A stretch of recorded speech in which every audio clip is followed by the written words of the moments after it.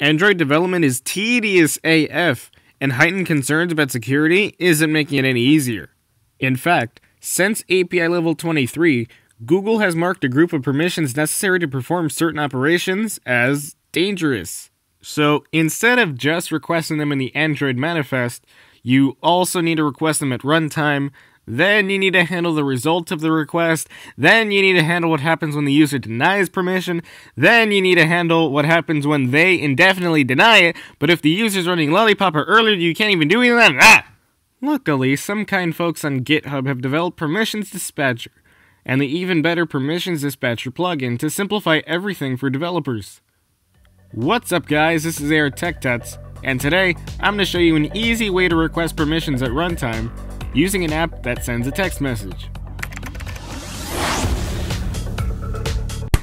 First, let's open up Android Studio and create a new project. Now, I'm going to be zooming through a lot of this video just to really get to the important stuff. Once Android Studio is up and running, we need to install the PermissionsDispatcher plugin. So head over to the Preferences, Plugins, Browse Repositories, and search for PermissionsDispatcher plugin. There should be a green button that says Install, so click it and it'll install, and you might need to reload Android Studio. But after that, you should be able to move on to the next step. Now we need to actually set the PermissionsDispatcher dependencies. So in your app level Gradle, add in these two lines under Dependencies. Just like that. And make sure to replace the version number with whatever is the current version. Next, we need to add the permission in our Android manifest file. So open that up and use the uses permission tag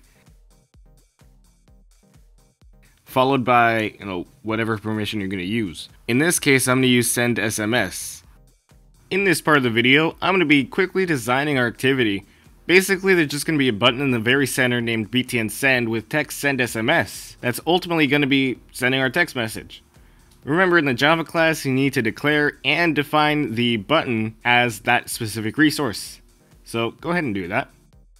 Now, for the button to actually do something, we need to set a new onClick listener.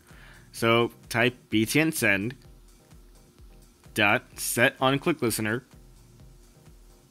new onClick listener, and that'll auto-generate a new onClick method. We'll go back to the onClick method in a bit, but first get out of the onCreate method, hit Control or Command N to bring up this window, and then go to Generate Runtime Permissions.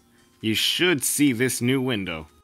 Go ahead and check the permissions that pertain to what you want to do right now, and then check the methods you want to create, and give them names. Needs permission is going to be the main thing you're going to do right now.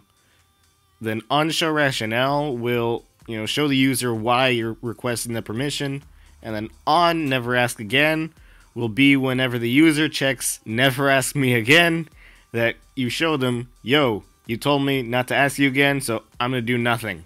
Sorry. Go ahead and wait for that to build. It's going to take a while, so, go ahead and check out some of my other videos, and then come back. Now let's save this into a variable so we can use the main activity instead of the onClick listener in the onClick method. Now in the onClick method, type main activity PermissionsDispatcher dot send message with check, and then as a parameter, temp. If you're calling it outside of, a lambda or something like that, you want to use this. Now fill those methods with stuff that's appropriate for what they're designed for. So in this case, send message will actually send a string to that specified phone number. Then send message rationale will show an alert dialog with a message explaining why you need the send SMS permission with an allow or deny button.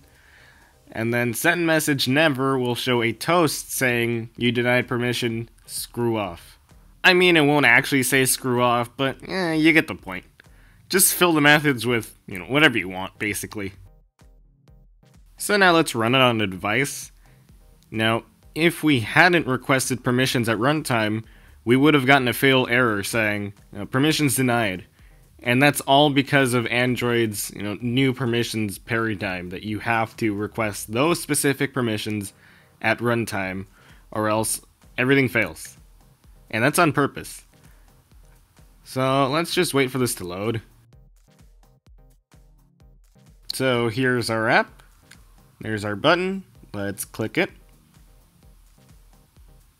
There's the message. Let's click allow. Now we should be receiving a text message shortly. Huh, what's this? Oh, and I ended up sending myself the beginning of the B movie. Anyway, that's a quick video on the PermissionsDispatcher plugin. Hope it helps. Be sure to give it a like, share it with your friends, and be sure to subscribe for more videos like this and more. And I'll see you later.